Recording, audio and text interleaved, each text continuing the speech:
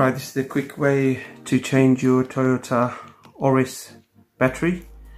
First of all, we're going to think about is how do you open it. So it's quite a simple process. You can probably do it within about a few minutes to how to change the battery, as long as you've got the right type of battery. Now they take CR2032 3 volt. As you can see, I bought those from Amazon.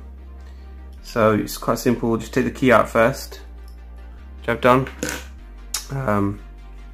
The next thing to do is to open it up. Now, quite simply, luckily this key has a nice little finishing edge here, quite sharp enough. So all I'll be doing is literally just putting the key in that little gap there. You turn, you can see it opens up, and hold it with your finger so it doesn't close back up again. Do the same thing, clicks open, and voila, that's opened up. Next thing to do is to, and it also tells you on here, actually, I don't know if you can see it clearly, what type of battery it takes, and you make sure you get the matching one. The next part is just take this out like that, and it comes out easy as this. Now this is the tricky bit. It's not easy to take the battery out. You'd think it would be just simply just clicking over and it comes off, but I don't know if you can see it, it sort of sticks in underneath the plastic covering there slightly, so it's not just like an easy pull and it comes out. Now it took me a while to work this out. I think you've got to press down on this side quite a lot, and you really have to use something sharp enough to get it in the gap and not to scratch your finger or something, or cut your fingers.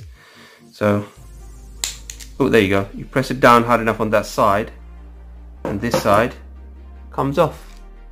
So literally press it down on that side and it pops out like that. So that's gone. Get the new battery out. Simply put this back on again. Now this I'm same again, because it has to go in the gap there. Okay, so it has to go inside there. So all I'll be doing is pushing it in, at the same time pushing it down. Now it's in. Put the battery cover back on, make sure it goes the right way. Square edge here on this side. Close it down, nice and firm, so it's nice and watertight, probably that's what it's there for. And then the last bit is put the case back the right way around. So you just close it down as it was before, and put the keys back in, and you can go and test it. I've already tested my other one out and it worked fine. So I had to have my two batteries changed on both of them. It's probably worth doing both of them at the same time, so you don't have one sort of, you do always end up using one key a lot more than the other, so the battery of the one of them will run out quicker. So there you go, done, easy peasy, and it's all quite clear and straightforward, not like the good old get the screwdriver out. So it's fine.